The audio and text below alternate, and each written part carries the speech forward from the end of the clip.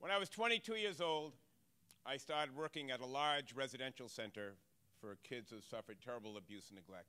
These kids had all suffered horrific trauma in their lives. They were all very angry. They didn't trust anybody. They were hypersensitive to power being misused against them.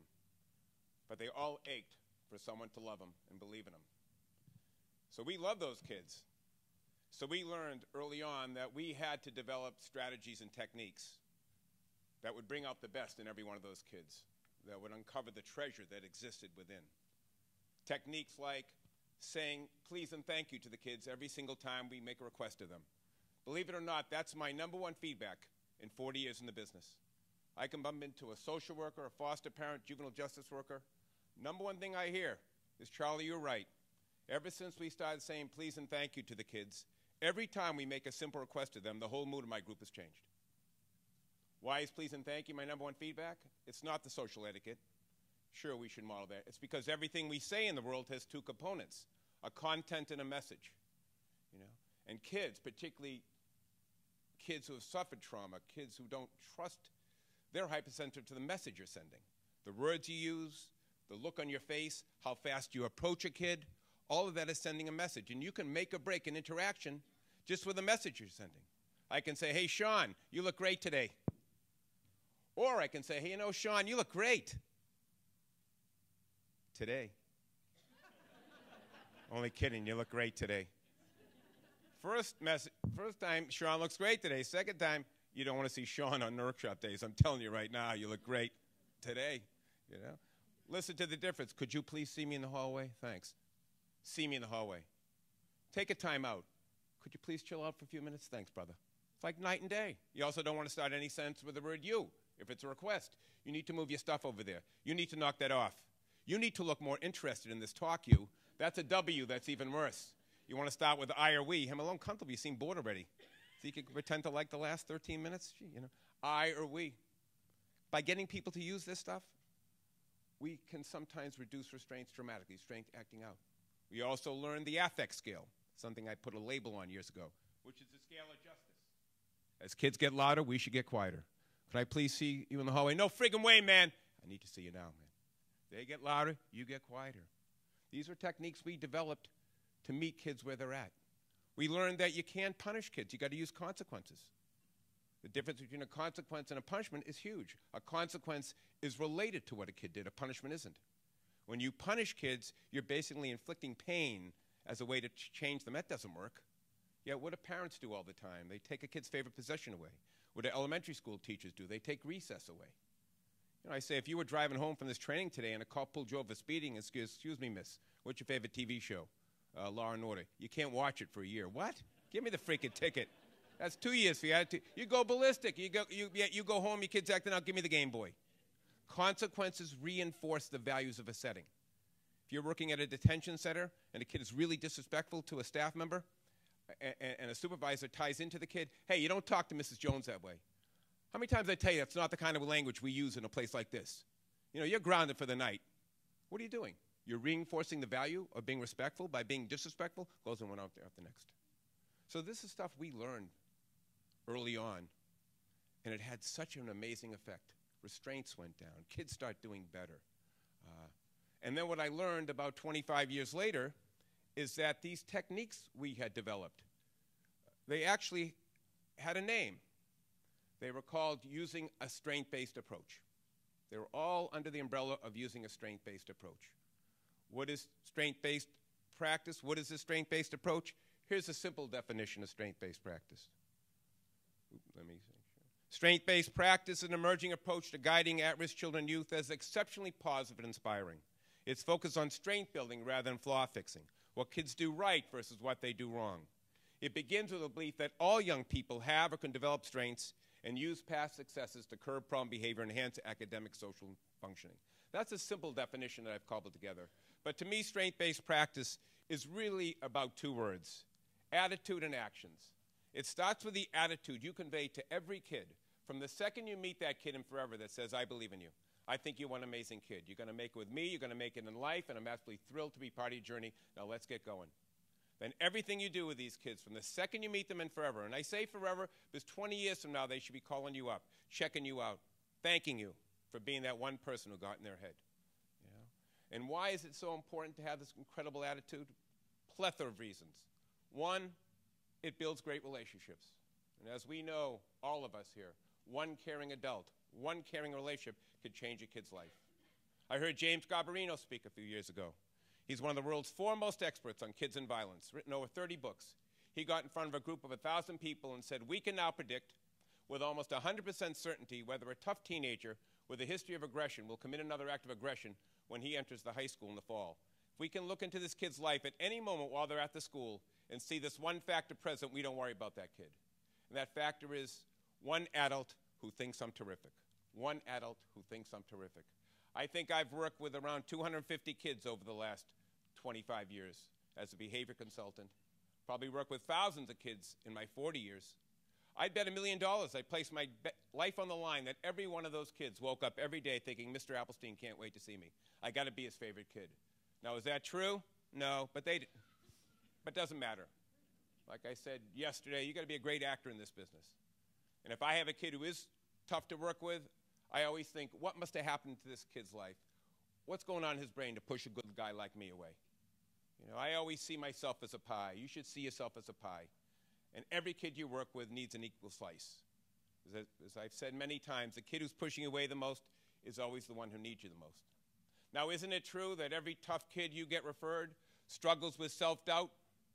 How could that possibly not be true? Well, Degas, the great artist, said self-doubt kills ability. Strength-based practice says every single kid out there has amazing ability. No exceptions. But they're not going to make it if they're riddled with self-doubt. When you really believe in them and inspire them, you start to attack that self-doubt. You do it in many ways. One way is by trumpeting success. In the strength-based world, we say little changes can ripple into dramatic solutions. You look for that little change for that kid to break out. I was working with a kid, middle school kid years ago. He was skipping school 4 days a week. Very first day I met him, I said, if you skip 3 next week, I'll give you a big sandwich. He skipped 3, gave him a big sandwich. Teachers want to kill me. I said, how can you give this kid a freaking sandwich? I got kids coming every day that get nothing because he didn't skip 4, he skipped 3. Within 3 months, he's coming every day. Graduated with honors. I could give you 100 kids like that.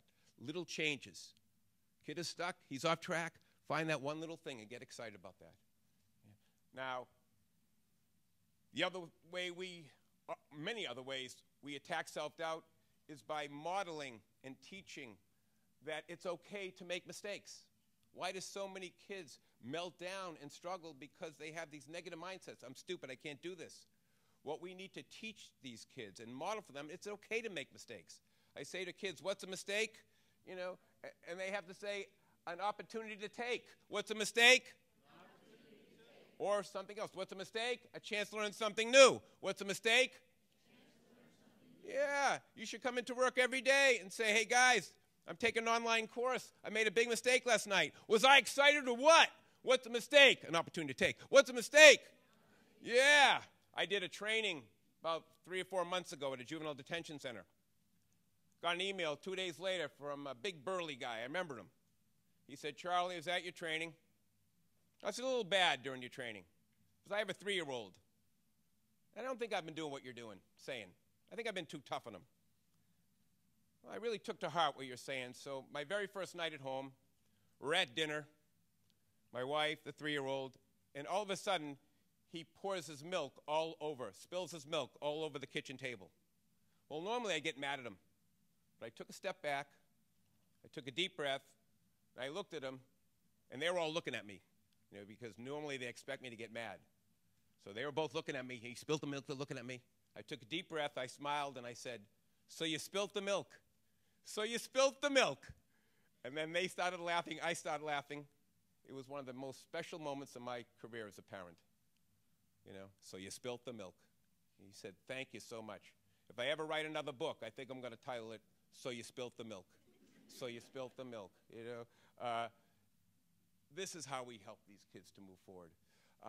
Now, there's a guy named Sprick who writes really good books on behavior management when it comes to educators. He says, according to his research, there are two major reasons why kids often struggle in schools. One, they don't believe they can do the work, and two, they have no clue why it's important to learn. I would be rich beyond belief if every time I got referred an acting out kid in a school, we found out that he had a hidden learning disability. He had Asperger's, he's had sensory integration, he was being beaten at home, he wasn't eating breakfast in the morning. The biggest crock in the world is, and will always be, is that kids like acting out. What a crock. No kid likes acting out. If you could put truth serum into any kid and say, who would you rather be? You the kid who's skipping school, you the one who's bullying, you the one who's cutting yourself, you the one who's being belligerent, or that kid over there who has lots of friends, a wonderful family life, and a great future ahead of her. Who would you rather be? No kid would pick themselves. No kid would come close to pick. Behavior is always a message, and us caring adults need to respond to that message. I remember working in elementary school, and there was a kid I wasn't really working with, but I knew the whole staff hated this kid. He was so provocative, belligerent. Year after year, no one wanted to work with this kid. After 4 years at the school, an audiologist found out that he could only hear every other word. Could you imagine how guilty that staff were? Can you imagine how that kid? No kid likes acting out. Anytime a group of kids, one kid's acting out, our first thought always has to be, what are we doing? What are we doing that's stopping this kid? You know, every kid wants to do it. So can they do the work? Are they at the right level? Is there some neurological thing going on? Because they want to do it. You know, I think the biggest mistake I made when I was a program director of a big residential center is I didn't push reading and writing enough. Because the kids would come back from school, and if you try to get them to do homework that night or that afternoon, they'd melt down. So we did more activities and skill building and that stuff. The studies now are clear. If you can raise a kid's reading level, you can change their life. If I was back in residential, I'd be bringing in learning specialists. I would be incentivizing kids. I'd have like a road to learning chart. You read for 5 minutes, you get a brick in a road. You get 10 bricks, and I've used that lately with kids. The big mistake I made was thinking these kids didn't want to read or they weren't good at it. No, they were cautious. They felt bad that they were behind. I should address that. I would do that so much better now. And then why is it important to learn? You might be a teacher doing a lesson on Spain. You got 3 kids thinking about Main Street. That's where my mother got evicted last week. I plead with teachers all the time. Make the work interesting. Make it relevant. Make your environment stimulating. Studies are coming out all the time now that say if you exercise the kids more, get them moving during the day, behavior improves dramatically. If you make it stimulating, make it interesting, make it relevant to their lives. If you're a teacher and these kids aren't doing well, your first thought should always be, what are we doing that's causing these kids? Not, you know, throw more rewards and consequences at them. Now, as important as everything is that I have mentioned, as reasons for believing in kids and inspiring kids and why this is so important, I have to believe the number one reason for having this incredibly powerful, I believe in you attitude is that when you have that attitude and you give it to a kid, it leads to that 4-letter H word you can't live life without. And what's that word? Hope. Hope is humanity's fuel. You could have a Mercedes-Benz out in the parking lot. It's going nowhere if it doesn't have fuel. Strength-based practice says every single kid you work with is a Mercedes-Benz. But by the time they get to you, they're on empty, they're on fumes, some of these kids. These are not broken down, dysfunctional kids that need to be fixed. If you think that, if they think that, that's how far you're getting. Maslow, the great theorist, said, if you think you're a hammer, then everybody's a nail. If you think that's a no good acting out kid, that's probably how the kid's going to think, and that's how far they get. No, these are all gifted kids who come to you on empty. Your job is to put the fuel in so they can take that great engine and go somewhere. Tell me if this isn't true. When most of us go to bed at night, as we're tossing and turning, we start this Rolodex in our head. And we go card by card as we slowly doze off. So a lot of us will be tossing and turning tonight. First card, friends. Oh, I'm seeing Bruce and Esther on Friday night. Maybe try that new Mexican place that opened up downtown. Wonder if he's still working at the company. Hey, that'll be fun. Boom, next card, money. Things a little tight right now, but job safe. Might be able to get some new golf clubs, in January. Hey, not so bad, not so bad. Boom, next card, family. My daughter's 18. She could be a teenager, what? 1 more year? I could do anything for a year. And then you doze off and you wake up refreshed the next day. Tell me if this isn't true. If some of the tough kids you're working with, if they could even get to bed at night. We would spend hours in our residential centers teaching staff how to get traumatized kids to bed at night. Because it's the first time all day that all the stimulation ceases. They're left to their thoughts, their demons. Some of these kids have had horrific things happen in their life. And when they're all alone in bed, that's what they're thinking about. Some of your kids will play video games all night, do drugs all night, wander the streets all night, because they don't want to be alone with their thoughts. We would break bedtime into the littlest detail at our residential centers. Do they have a nightlight? How bright is the nightlight? Where's the nightlight placed? What kind of music do they listen to? How loud is it? How long do they listen? What kind of activities and physical activities do you do after dinner? So maybe they're tired. We would break bedtime in the littlest detail because we know how difficult it was. So if some of your kids can even get to bed at a reasonable hour, they're toss and turn and they start their Rolodex. First card, friends. Shit, I don't have any friends. You didn't hear that. Shit, I don't have any friends. Saddest thing in the world to me is the answer to the following question. How many of you who have worked with at-risk kids can remember one tough kid you've ever worked with who had a best friend, a meaningful reciprocal relationship with another kid? Hardly any hands go up. In my new book, I call this a worldwide epidemic of friendless kids. Take a second and think about what your life would be like today without a friend in it. Don't you think little annoyances become big annoyances? Now you're walking the walk of these kids who act out. Why do we have this epidemic? I think the major reason is the fact that a lot of these kids are really self-centered, and they need to be. Self-centeredness is not self-love for the kids we work with, it's self-protection. Your kids are all self-centered because they have to be. The message they're sending by being self-centered is, I've learned I better take care of myself. I don't trust anyone else. And so when you're really self-centered based on your history, no one wants to make a friend with you. You don't want to make friends. So these sad kids that we work with, they don't make friends when they should in like kindergarten, and every year gets worse and worse. And then by the time they get to middle and high school, they're cutting themselves, they're getting pregnant, they're joining gangs, they're bullying, they're doing anything to deal with the utter loneliness they struggle with every day. And if it doesn't get any better, they sometimes pick up guns and shoot people. We could do so much more with kids in our society if we'd help them make friends, if we'd deal with behavior over here instead of here. Sure, we should get rid of the guns. I don't know why someone needs a machine gun or something like that. But my thing is, what about over here? What if every school in the country made it a big effort to make sure kids were learning to make friends in elementary school and middle school? We wouldn't have this over here. We wouldn't have this. When I first started training people, I would talk about limit setting and rewards, consequences. I hardly talk about it anymore because I'm over here. My stuff is all, how do we prevent this behavior? Because these kids are all great. And if we meet with them, you won't have the behavior problems. You know? So I'll tell you what strength-based practice is all about. Strength-based practice is all about you and me getting to a kid's head. So a tough kid goes to bed at night, and all of a sudden one of your name pops up. Oh, I'm working with Mr. Johnson. I love Mr. Johnson. Oh, I beat him 3 in a row in speed chess today. Oh, did he get pissed off or what? You know, he said he was speed chess champion, you know, at Scottsdale University. And he writes books. Oh, I love that guy. I love that guy. Makes me feel like $1 million. Oh, and then while we're playing, he says something nice about my father. OMG, no one's ever said anything nice about my father. He says, I never met your father, but I know all fathers love their kids. And I bet deep in your dad's heart, he wished he could have been there for you. God, that's the nicest thing I've ever heard. Most people say, keep it up, you'll end up like your father. I love Mr. Johnson. Makes me feel like $1 million. Oh, and then we got up to leave. He grabbed my arm. He said, oh, by the way, 15 years from now when you're really successful and you got cars, houses, the whole 9 yards, because you're one of the most talented kids I ever worked with, which counselor from the school, Johnson, say it, Johnson, say it, Johnson, do you need to come back and maybe slip a few too, who always believed in you? God, do I love that guy. I don't even know if I'm going to graduate. He thinks I'm going to be successful. Let me finish by telling you about Ricky and Mary Walsh. Ricky was one of the most difficult students at this special ed school that I was working at. Mary Walsh was his teacher for 2 years. She got in his head. Every day for 2 years, he pushed her buttons. He was relentless, but every day she greeted him with a smile. She talked to him about his future.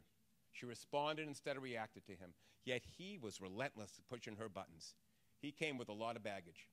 Mary told me that after he graduated, he started calling her on a regular basis, which kind of freaked me out, given how much torment he had thrown at her.